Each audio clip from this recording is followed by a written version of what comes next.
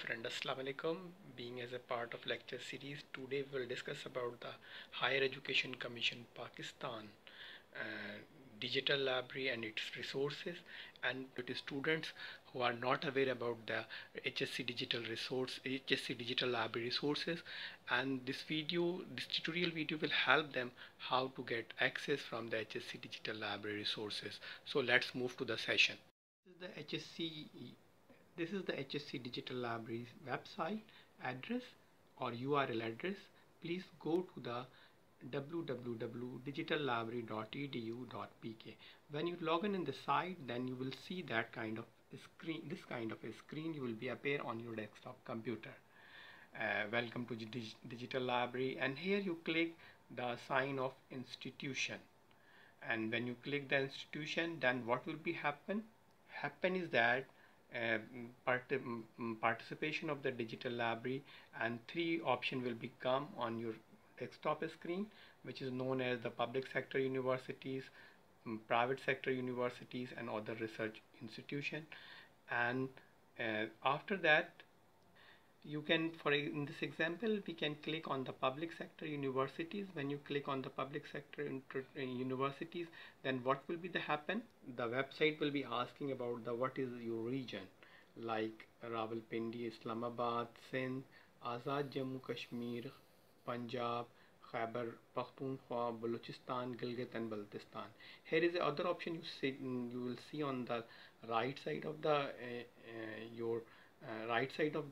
website: databases, ebook, open access, and eligibility criteria.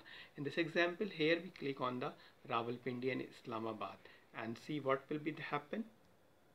All the registered universities affiliated with the HSC, their name are appear on your desktop computer, and for this purpose you may click any of the university which you belong to, like from Air University to Shahid Zulfikar Ali Bhutto Medical University, and the list is being sorted out as alphabetically.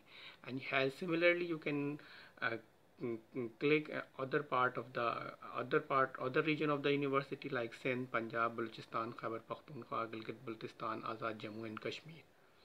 And if we click on the desired university for this example,